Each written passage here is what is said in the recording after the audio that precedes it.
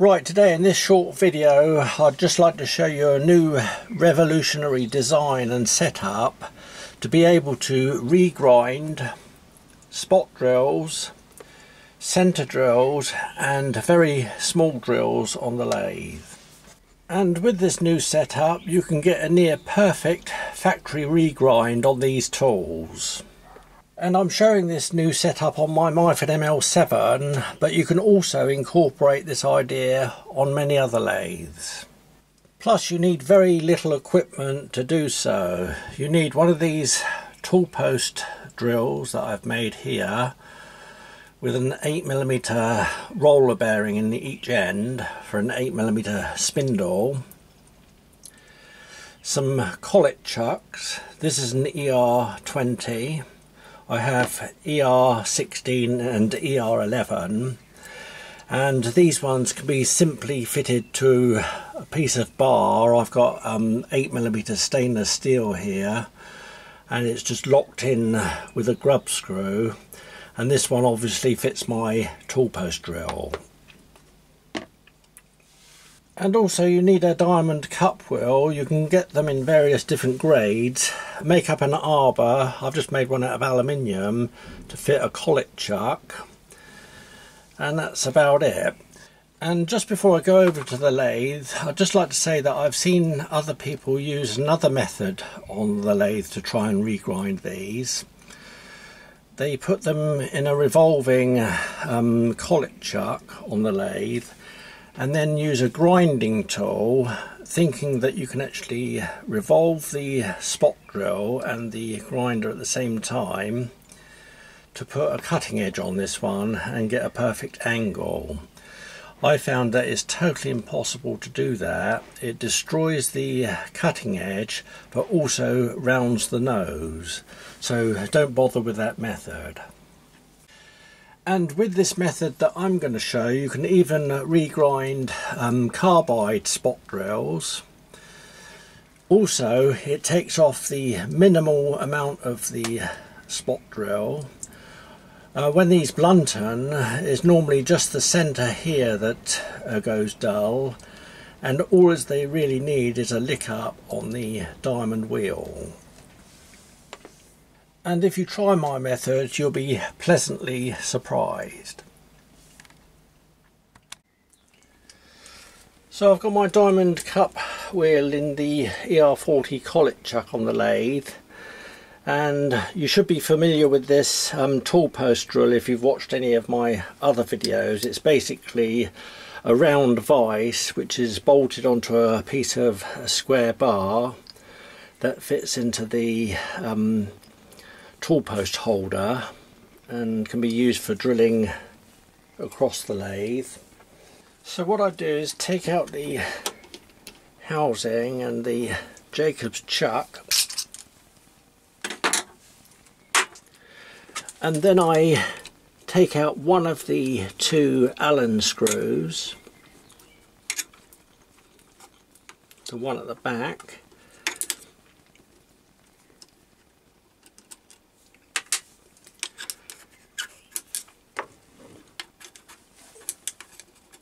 and then loosen the front one off and tilt the vise down. I've got a scribed mark on my vise here on the diameter for spot drills, which I did earlier, and I've got this piece of angled brass here to line up with that line or mark, and then I know I'm the right angle for that particular tool. Like that. I offered the tool up to the diamond cup wheel and got my various different settings and angles, and then I put a square on here and scribed across the round vise on the diameter there, and just drilled and tapped this for a 4BA screw and screwed that one on. And I can put various different markings on here for centre drills or ordinary drills as I go. Next I undo the nut here to move the tool post around. Now I take out these two screws here because they get in the way of the tool holder. It needs to go down as low as possible to be the right position on the cup wheel. At some point I'm going to drill a socket for those for the actual head of the Allen screw. So they're beneath this surface here. But bring this one round, and I've already set my angle. You can again just offer the tool up against the front face of the cup wheel and get that angle, preferably on a new tool, and then tighten that one up. And that there is at its lowest point on my tool post block. And then I can put my bearing housing back in the vise. There's a little V in that one, so get that in the V, and then bring it back to its furthest position and lock up the vise.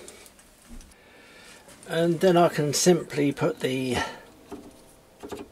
spindle in that one with the ER20 collet chuck in it, with the tool already locked in. You can do this on the vise. Also, when you're doing the sharpening or the grinding, you don't have to take the tool out of the collet chuck each time. You just wind back the carriage and take out the tool like that for inspection.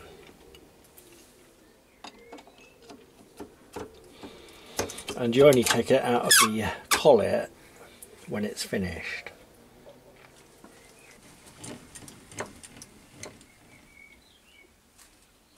So just to show you again, I've loosened the tool post nut there again, and I'll show you how I set the angle. You can pull the tool out until you get it nice and flat on the front face of that diamond cup wheel, and then tighten the tool post up.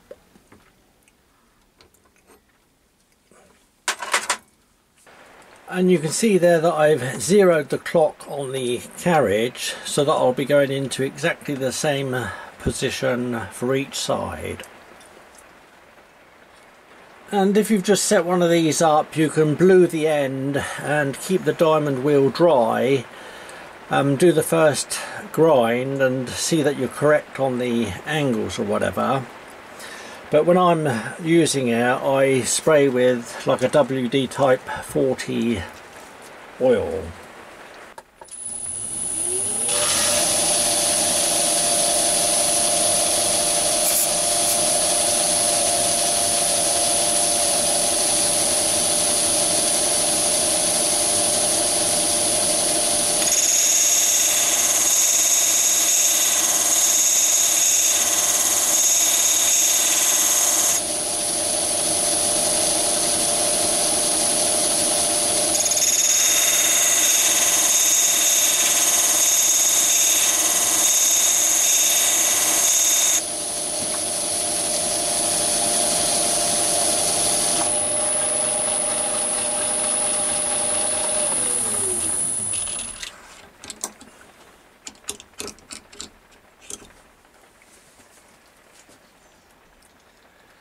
And there you see that you get a perfect profile,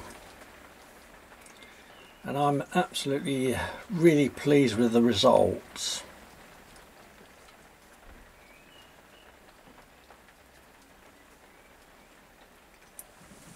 And like I said earlier, I can even now do these tiny little drills and get them perfectly sharpened and ready to use.